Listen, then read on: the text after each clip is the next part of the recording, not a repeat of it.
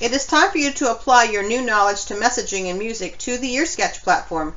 You need to open up the EarSketch site in your web browser and follow the directions below to get started.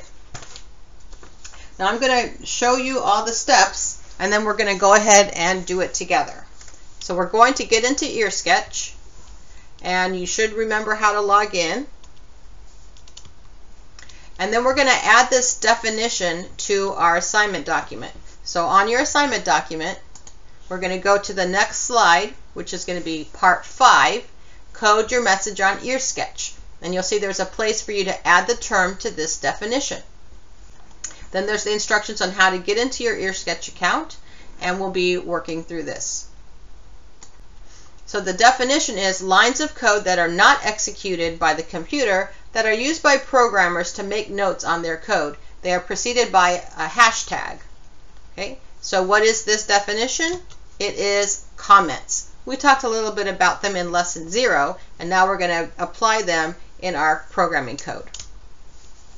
So examples of comments. You'll see at the beginning, remember the first section in any of our programs, our scripts, was the comment section. Comments we put at the beginning, they introduce the code, they give the name of the author and a short description. We can also put comments in the middle of where our music section is to identify song sections. So you can see that you can have a section for the intro, a section for the verse, the chorus, the outro. You can have a section for the sound bank variables. And if you add comments into your code to make these sections, it'll make your code easier to read and to modify and debug. You can also have comments that explain different parts of things. So there's a comment that's explaining the print statement there.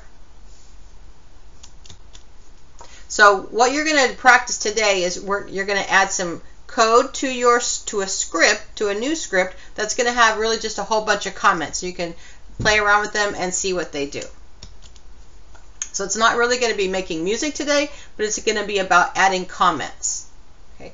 Then you're going to run the code and see what happens. And we're going to end with an exit ticket. So this is going to be the last part of our lesson. Okay, to finish part 5, we're going to get into EarSketch. So if you haven't done that already, you can click on the link in your assignment document, get into EarSketch, and go ahead and log in. If something is showing up, like for me, my day 0 script still shows up, I'm just going to close it so that I have no scripts available. This is where we want to be. And you can resize things that you might need to resize. Before we actually get into the code, let's learn a little bit more about comments. So I'm on slide 7, part 5, if you'd like to follow along with me. It is time to apply your knowledge of messaging in music. The directions are, you're going to use comments in a script on EarSketch to jot down your first reflections from today's lessons. You will view a sample script below. The comments in the script are indicated by the pound, or what we call the hashtag, are in gray. These lines are not executed when you run your script. You can use comments to make notes in your code. You can also use comments to explain the purpose or message of your code. And there's a link there if you want to learn more about adding comments. But think about comments as a way of providing hints to decoding.